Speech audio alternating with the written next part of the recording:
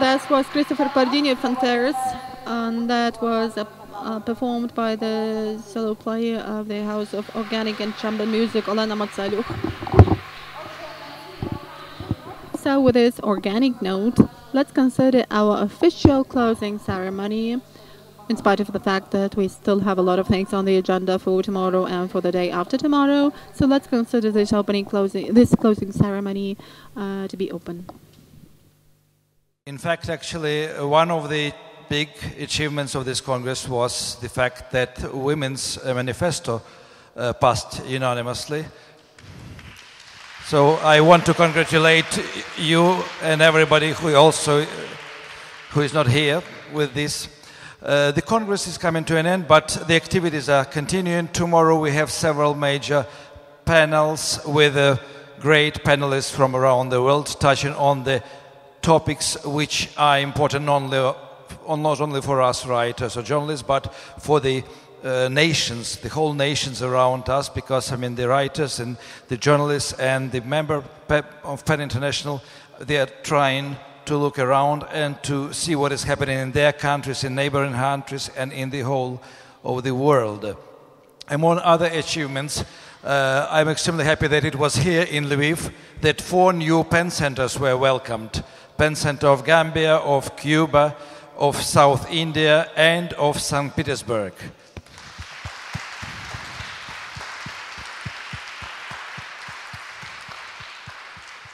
A great number of resolutions were passed on the situations in countries where the writers and journalists are repressed or disappearing. And I can name only several of these resolutions. First of all, of course, on Russia, on Ukraine, on Kazakhstan, on Turkey, on Venezuela. And it was all thanks to your activities and thanks to your engagement. Thank you.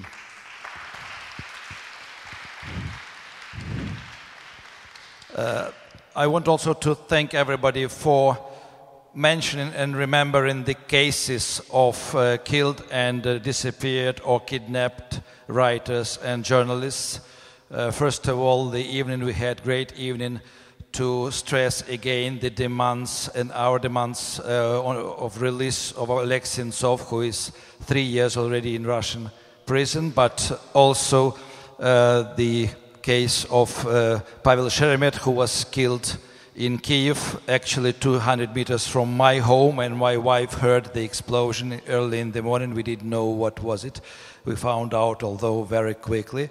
We are sharing, and I want us not to forget the cases of disappeared Syrian activists and journalists, and also we have to keep talking about this and naming the people who are under threat or already imprisoned, because this is one of the main purposes of the existence of PEN International.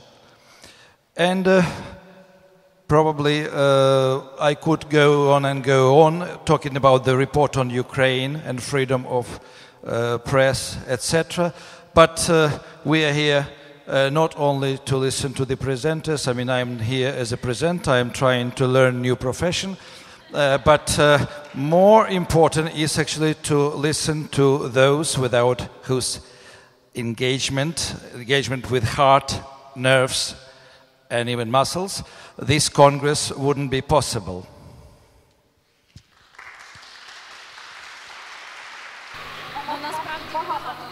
So a great many of things have happened over this Congress, and by the way, there has been the translation done of the number, the plays by Alexei Sentsov, and soon it will be produced on the stages of theaters. We printed a lot of documents on 30 boxes with packs of paper, and a lot of resolutions have been passed, a lot of decisions have been made, which are of importance. And I would like to invite a person who would like to provide us with a warm atmosphere for this evening. Do we have our colleague from the Vietnamese pen, with a poem dedicated to Vasil Stus? He was very much worried about reciting this poem. So whenever he comes here, please tell us that you are here. So So Vietnamese pen, no, not yet here. All right, then we are welcoming for the speech the president of PEN International, Jennifer Clement. You're welcome. I want to take this opportunity to thank Ukrainian PEN, and especially Mykola and Andrei. Also thank the supporting institutions and all the marvelous Ukrainian volunteers.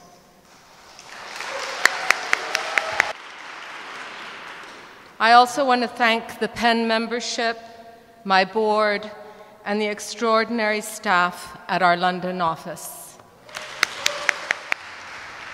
Over these days, we have passed important resolutions, a woman's manifesto, and even changed our charter to be more reflective of the times we live in. Also, we have stood and remembered writers at risk or in prison, and defended truth and protested against lies and propaganda. We have joined with the voices of the Ukrainian people and said, 2 + 2 is 4. I know we have had our differences and moments of debate, but what is so special about PEN is that you know that everybody works from the best intentions. We are writers, which makes us all, I'm happy to say, people of passions. Thank you. Thank you very much, Jennifer. And I want to say just one thing. This Congress in Ukraine was a great test for Ukrainian PEN, and everybody at PEN was nervous, except the president, who was always sure everything will be fine.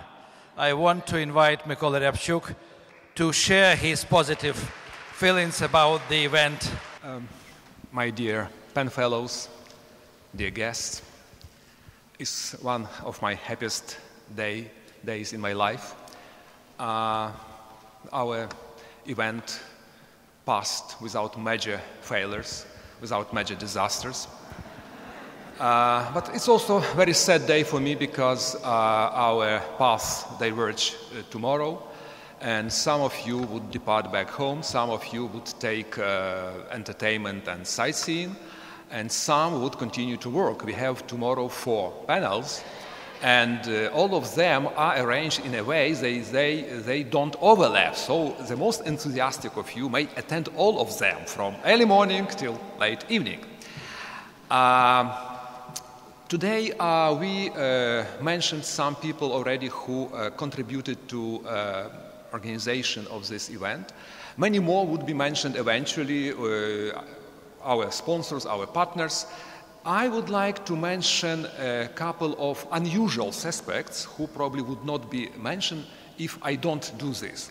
First of all, I would like to mention here Timothy Snyder, historian from Yale, who in spring of 2014, in the first month of Russian invasion in Crimea and Donbass, organized a very powerful international conference in Kiev called Thinking Ukraine, and he brought to Kiev major American and European intellectuals to prove solidarity with the country.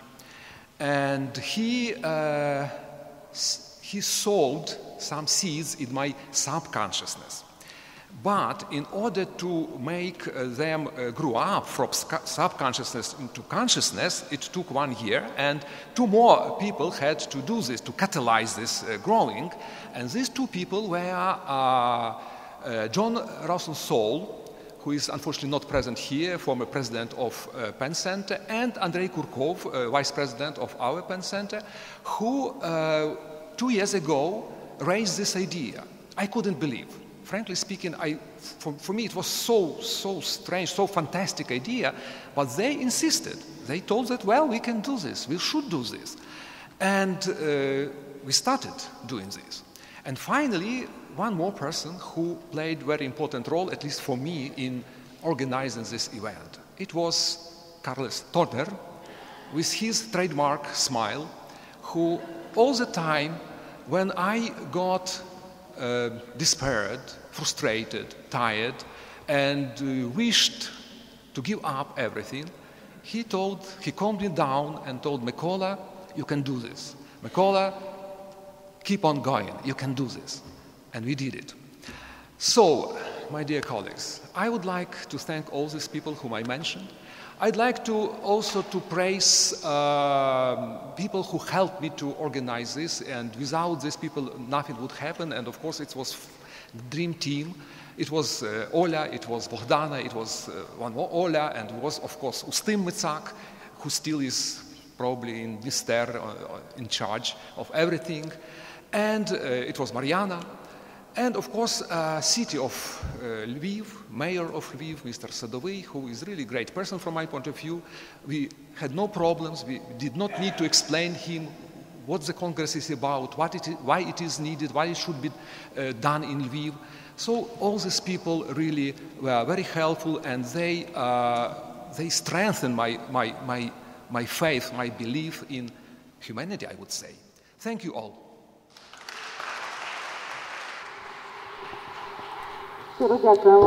Thanks a lot, Mykola. And I must tell you on behalf of our team that to work with you has been not just a great honor, but a real pleasure. I have an honor of inviting to the stage the ambassador of Poland, writer and essayist Jan Peklo.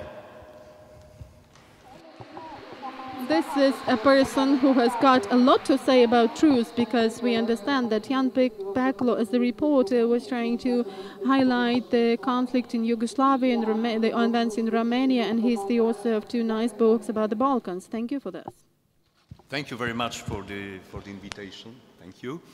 It's a great honor for me to speak to such a distinguished audience, and I'm also very happy that my country made a small contribution to the Congress. First of all, I would like to say that it is very symbolic that this Congress takes place in Ukraine, because Ukraine is becoming a very important point of reference for the whole world, for Europe. And just a couple of weeks ago, I was with my minister in Kramatorsk and Avdiivka. It's the eastern part of Ukraine. And we managed also to get to the contact line, and we saw the damage made to the human dignity. I should also mention that it is very symbolic that we are right now here, in this place. This place was a church, and the Bolshevik regime desacralized the church and turned it in something completely different. So it is important for all of us to realize that we are in the place which was the church some years ago.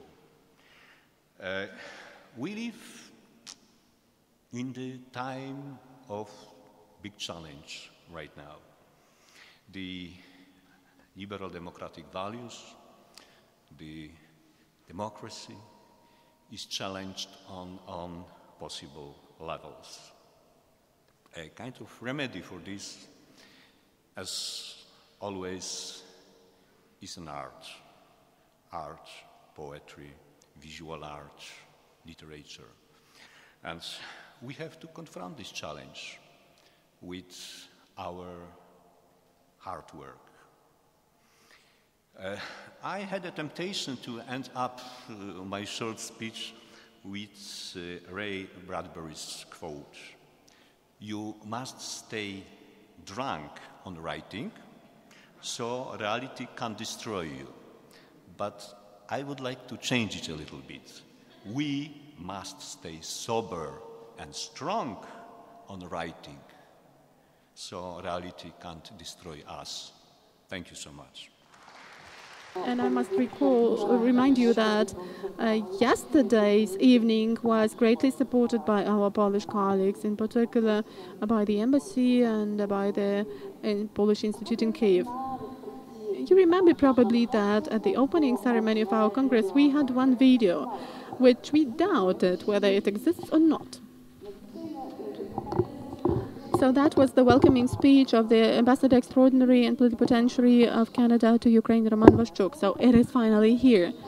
And I'm reminding you that due to his being too busy, he could not join us, but he had a video which... course called Theory of Knowledge, and is asking me at home a lot of questions of how do we know what we know.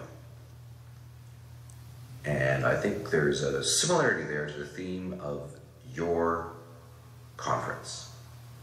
What is the truth? How is it defined? What is untruth? How is it spread?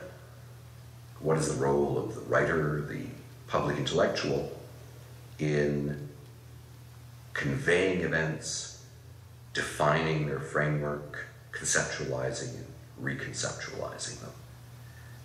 How should public debate be organized? What are its limits? Should there be limits? These are all questions that you will be addressing over the next few days. For Canadians, freedom of expression is a fundamental value, but so are the rights of individuals and groups not to be unjustly or maliciously maligned. How do we reconcile those two values? How do we deal with memory? Memory can and indeed probably should be contested, but through what means? Using whose standards? How we talk about our past, individual past, family past, collective past, how we reconcile that with others' differing individual and collective visions is also very important, and it's a subject that many Canadian writers have addressed and indeed especially are addressing now with a view to our process of reconciliation with Canada's First Nations. So I'd like to wish all of you a fruitful stay in Lviv, a city of past encounters, both intellectual, personal, sometimes joyful, sometimes tragic. A background for your reflections, a background for you to work out new ways of addressing what is truth, what is memory, how do we work with them with a view to the future. We will thank Roman Vashchuk when we are back in Kyiv, and he is one of the most active ambassadors together with Jan Peklo in Ukraine. And now I want to mention one of our supporters, major supporters of the Congress, which is not one person or two person, it is Lviv City Council, without help and support of which probably this Congress wouldn't be able to take place. I'd like to give floor to the head of the development department of the Lviv City Council, Mrs. Natalia Bunda, please.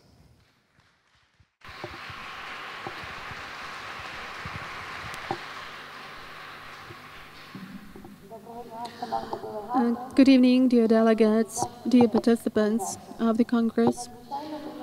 It's a great pleasure that our city has had a chance to host your Congress. Thanks to you, our city has been transformed into the international platform for communication. And it was thanks to you that a perennial history of our city continues, because when foreigners come to us, when the delegates from all around the world come to us for international events and when important decisions are passed, our history continues with this. But the most important thing is that during those ardent debates, truth is born. the most important thing is that we talk over challenges and problems and look for ways to settle problems, because we are a unique international community. And I would like to stress that over those couple of days you have become real friends of our city. And we are always looking forward to meeting our friends again.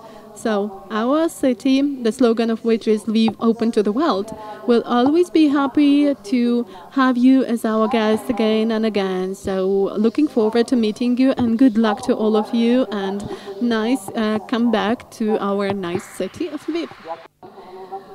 It was a great problem when we prepared our promotional booklets, because we didn't know where to place the logo of Lviv City Council. Is it a partner, general partner, information partner, or what? But in fact it includes it all. But there is also a great list of institutions and people who made our Congress possible in the form it has lasted and it will still last. And you can see this list on our press brochures. Definitely you can have photos there close to that. You must have selfies and check in there in the places where you have been, to which you have gone.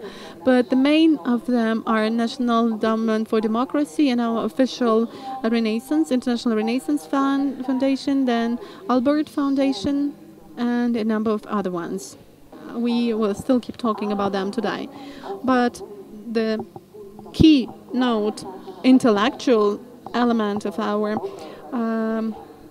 work today is as follows. Time has come to invite to the stage keynote speaker David Patrikarakos with his lecture or talk, which is called Fact, Fiction and Politics in a Post-Truth Ages. Please, David. Can you hear me? Thank you very much. It really is an honor to be here among such esteemed writers and thinkers. Thank you very much, Lviv, and thank God I'm a writer, right, and not something else. I first met Vitaly in Siberia. It was early spring last year. He spoke barely any English, but he was charming.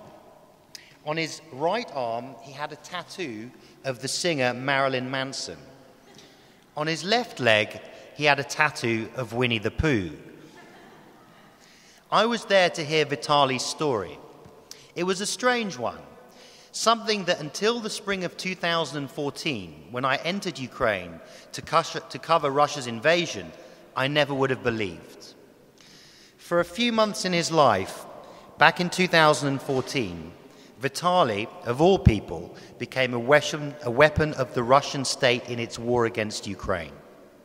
He didn't carry a gun, and he didn't drive a tank, but he was a weapon nonetheless, and one arguably more effective than any fighting on the battlefields of eastern Ukraine. He became a troll.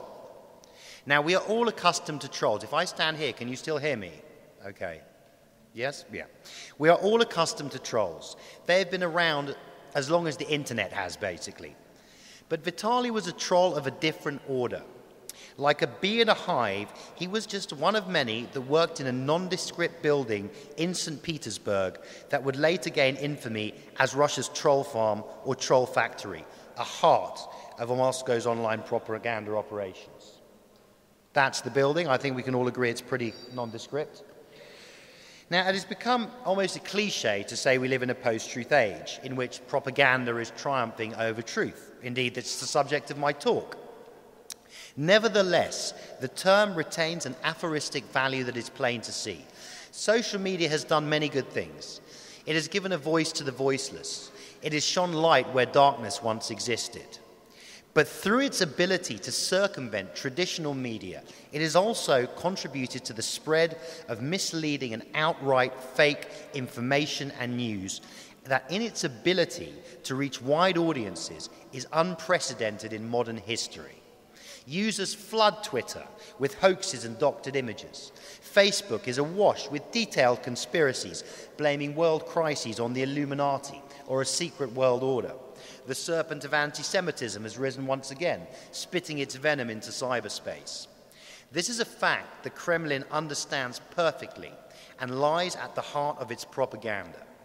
Just as Ukrainians took to social media, I saw them do this in 2014, they took to social media to expose Kremlin aggression on the battlefields, so the Kremlin inevitably fought back to both justify its actions and, more importantly, to shroud them in a bewildering array of narratives to distort truth and confuse its enemies. Question more. That is the slogan of Moscow's most prominent international propaganda arm, the TV channel RT. Now, RT best articulates this strategy. In 2016, it received around $250 million from the Russian state, and it accords strictly to the government line. Its goals are clear. Through outlets like RT, the Kremlin doesn't seek to gain global approval. This is the interesting thing. It doesn't seek necessarily to promote a positive image of Moscow. What it seeks to do is to sow discord, confusion, and an erosion in all sources of truth amongst its perceived enemy. Its slogan, question more, becomes in effect, trust less. And central to achieving this goal is social media. And encapsulated in that fight, for a brief time, and just as a minor player, was Vitaly. It was early August 2014 in the Russian city of St. Petersburg. Vitaly was just starting a new job. He was a journalist and had lost his previous job when the website closed due to a lack of funding. He found a new job at an innocuously named media company. And so began one of the most surreal and, in the end, unpleasant experiences of his life. Vitaly was immediately put to work on a project. The project was called Ukraine 2. The goal was to rewrite articles from elsewhere and put them on a website, and the website was called worldukraine.com.ua. Now, that URL is vital, because as you will understand and no doubt guess, it was meant to make it look like the website was based in Ukraine and not in St. Petersburg. So he rewrote articles. It was easy for him, journalist. But there were rules. It was propaganda. This is propaganda, after all. When describing Russia-backed Ukrainian separatists, he needed to change words like terrorist and separatist into militia. Instead of Ukrainian army, he had to write volunteer battalions, as there is a lot of stuff about them containing sometimes fairly far-right and thuggish elements.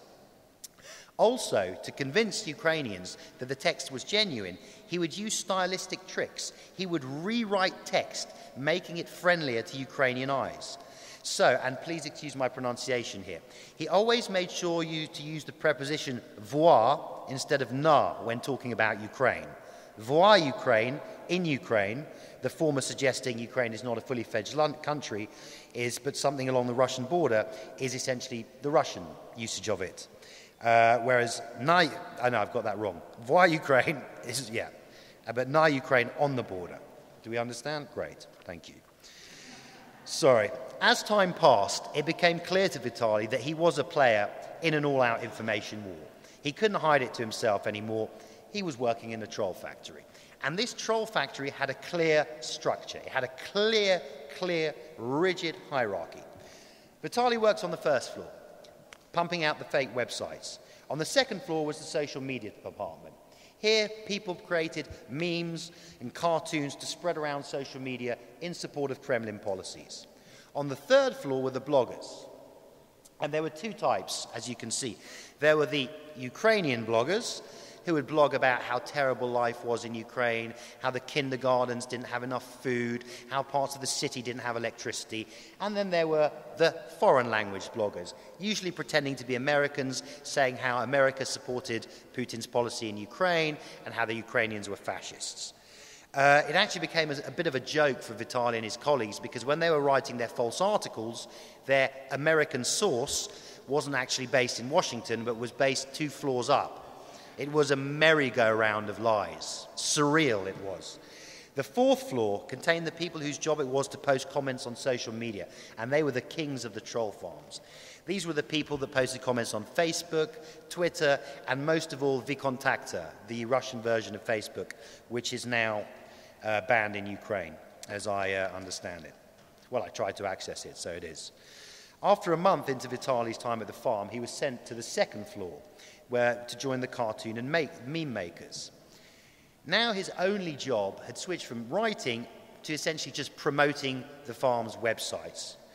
Now, in order to register an account for something like VKontakte, you have to have a phone number. Now, that wasn't a problem. He was just given a bag full of SIM cards with which he registered multiple fake accounts. Interestingly, and this is a common theme you see in propaganda of this nature, he was told to make the accounts female, as it was assumed that female profiles would be believed more than male ones. Now, we have this belief, and this is something, again, that I run up again and again, that Russians, who I have, as a people, great respect for, but there is this belief that they're all chess-playing grandmasters thinking 17 moves ahead. I mean, often this propaganda, as Vitaly told me, was just stupid. Essentially, so many of his profiles would get banned because they just spam everything. They spam people's homepages with articles about Donbass fascists on pages that had nothing to do with them. In one instance, to a group devoted to meeting up for sex near the Ural Mountains. So these sorts of things would just get banned. But again, the goal was twofold. The first was to shore up the Kremlin's own constituency. It was to support the true believers, and it was to give them ammunition on which to fight in the social media space, to give them a narrative to promulgate. The second, and more bemusing to Vitaly, but more important and more dangerous to people like us and to anyone who cares about truth, was to sow as much confusion as possible, to counteract the realities on the ground with counter-narratives. But here's the thing, counter-narratives made forceful, not by the strength of their obviously false content, but by their sheer volume. That is the key to it. Now, another great truism I've encountered in dealing and discussing this subject is attention spans in the social media age. Vitaly was told, look, most people don't read the text or even follow the link. You're trying to compete with people who are scrolling through their phone. You've got maybe 1 second to capture their attention. So even if you get them to stop, your meme or cartoon has to be a way of leaving the message in itself. So he spent countless hours conjuring up memes about Ukrainian fascists, the greatness of Putin, and the perniciousness of figures perceived as hostile to Russia. Angela Merkel was a favorite, Ukrainian politicians, and above all, Barack Obama. So let's just see some examples of Vitaly's work. So here we have a picture of Obama supposedly looking tearful, saying, I want to start a war, but none of my friends will join me.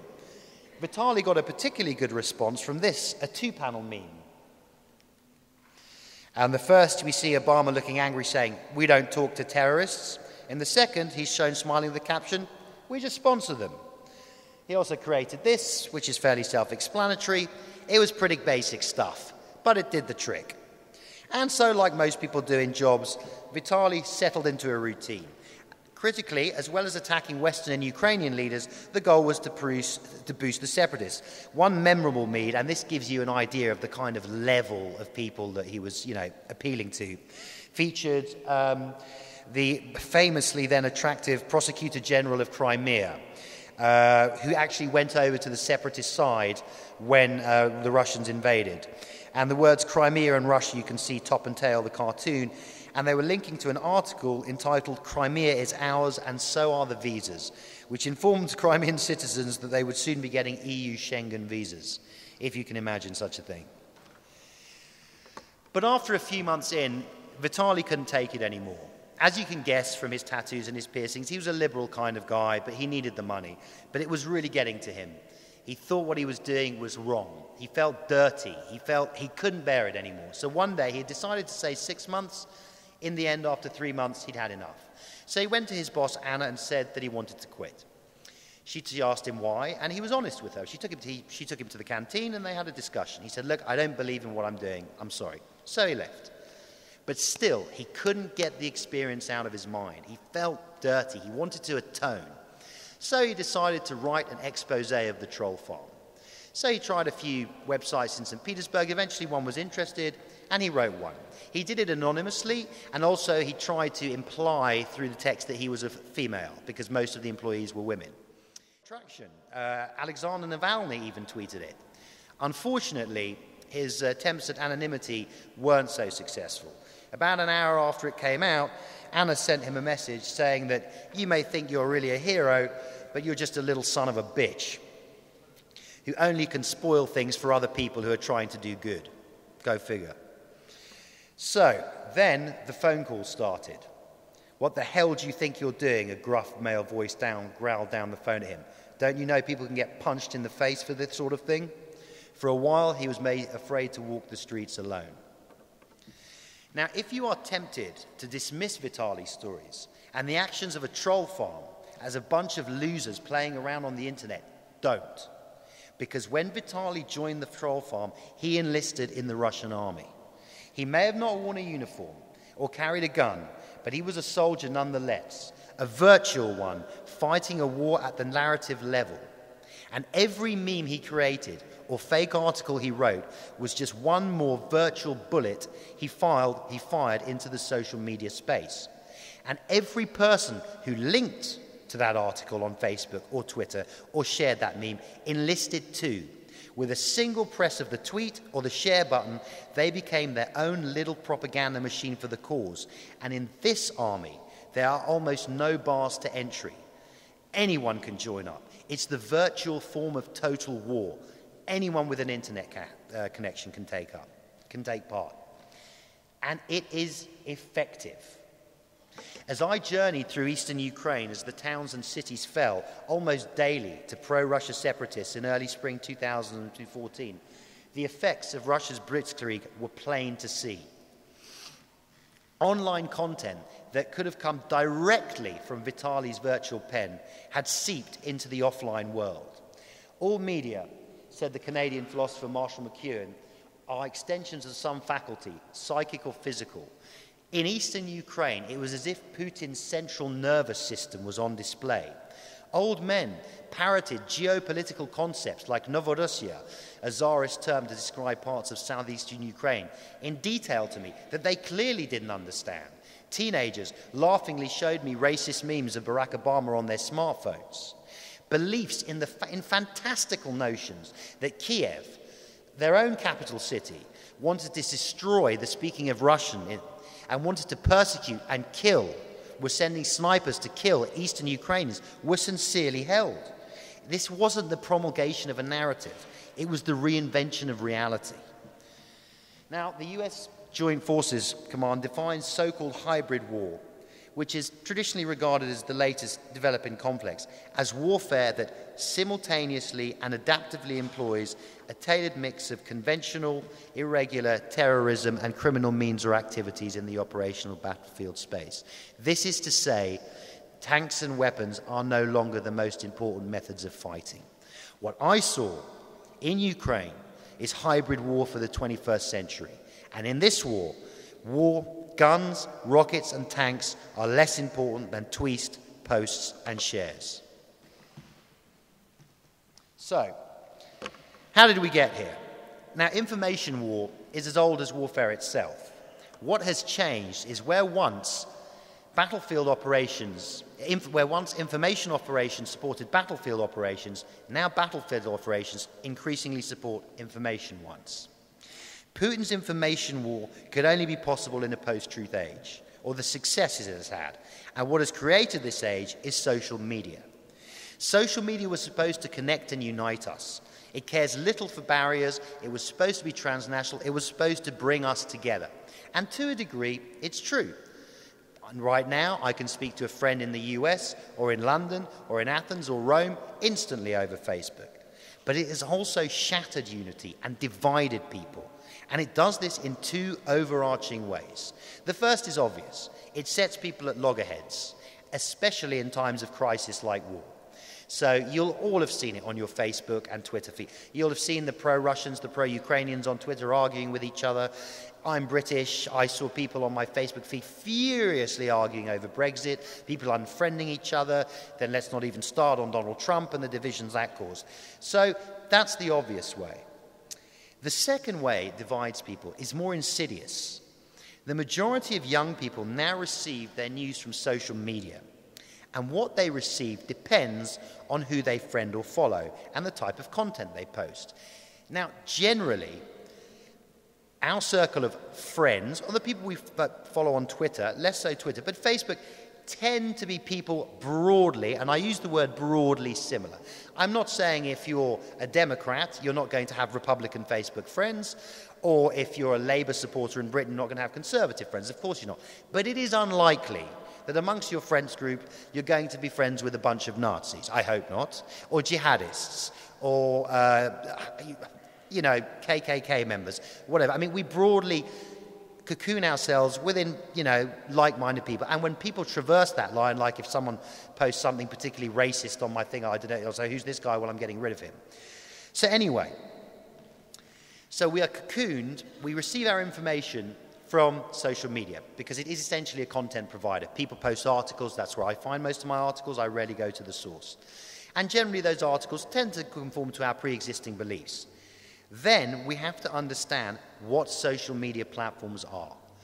There is this belief, almost instinctive, that it's just a neutral platform on which you talk to people. It's not. They are capitalist enterprises designed to make money. And their product is us.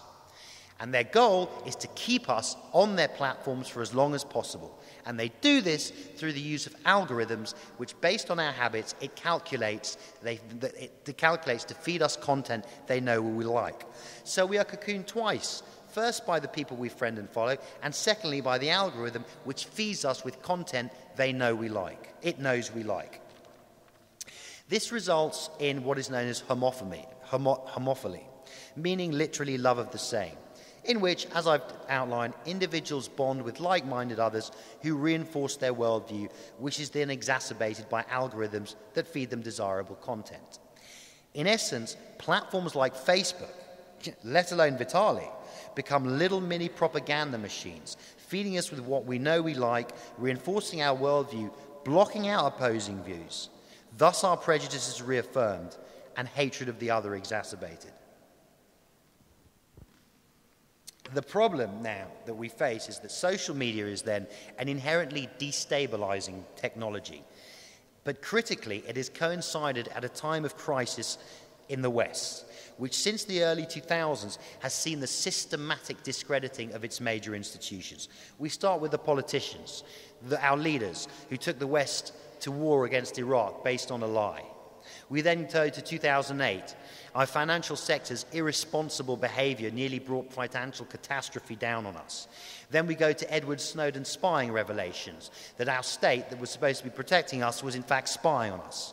You combine this with longer-term trends of declining trust in the media, and you see that every pillar of the establishment, the financial, security, media, political, has been discredited.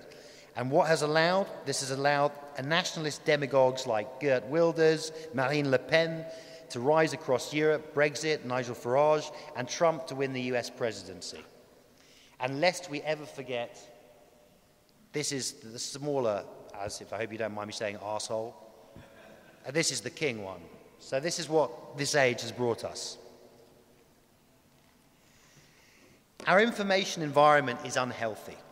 We live in a world where facts are less important than narratives, where people emote rather than debate, and where algorithms shape our view of the world. In 2006, post-truth was named Word of the Year by Oxford Dictionaries, and it is worth defining.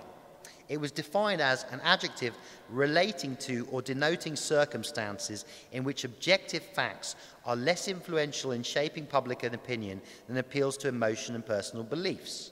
Now, according to the Oxford Dictionary's president, the reason they chose this, it's not surprising that our choice reflects a year dominated by highly charged political and social discourse, fueled by the rise of social media as a news source and the growing distrust of facts offered up by the establishment. Post-truth as a concept has been finding its linguistic footing for some time.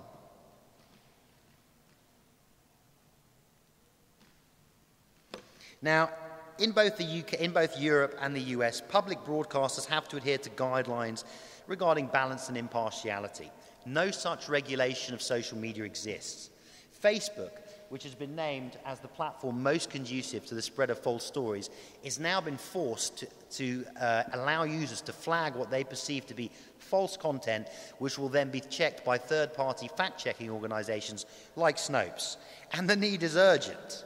In 2006, Pakistan's defense minister publicly threatened Israel with nuclear war on Twitter because of a fake article that had been published. But in the end of all this, what is the worst thing that the post-truth age has brought us? It has brought us the post-truth leader. From Vladimir Putin, who can reinvent reality on the ground in eastern Ukraine, to Donald Trump, who can lie about the size of his inauguration crowns when you can see that he's lying. Now look, to be fair, the two men still remain different. One is a dictator in all but name, the other leads the world's most powerful democracy. But in each case, the goal is the same. Not to twist the truth like the politicians of old, but to subvert the very notion that an objective truth exists at all. This is the key. So all very cheerful as we head towards the end of my talk. So what do we do? What can we do to combat this post-truth age? What can we do to fight against our sick information environment? It's a hard task, and real change, I think, will in the end have to come at the legislative level. Social media, we're still in the very Wild West days of it. But I think there are a few things you can do to make sure you don't live your life cocooned in your own information bubble. So I put together a little mini survival kit for our post-truth age. 1, go out of your way to friend or follow people that don't agree with your worldview. I'm not telling you to befriend Nazis. Don't go and befriend Nazis, but people who think a little differently to you. You will find that it broadens your views. Equally, most people now, as I said, read articles that they see posted on Facebook or Twitter. Go directly to the websites of trusted news sources, or better still, buy the newspaper itself. Read all its reporting. Don't cherry-pick articles with a slant that appeals to your pre-existing beliefs. Oh, and read articles from publications whose political views you don't agree with. You will learn something. Trust me. Read books. As we all know, they do still exist. One is coming out in mid-November. It's called War in 140 Characters, How Social Media is Reshaping Conflict in the 21st Century. It's well worth checking out, available for pre-order on Amazon. But books, and generally they will give you a greater depth of coverage than an 8-word article belted out on deadline by a journalist. 4, and this has been known since Shakespeare, mistrust the mob. Fake news spreads because fake articles are sensationalist and are retweeted and endlessly. Just because an article is popular doesn't mean it's any good. Beware clickbait. And finally, log off. Facebook will suck your life. Go outside, have a coffee, see your friends. Enjoy yourselves. Thank you.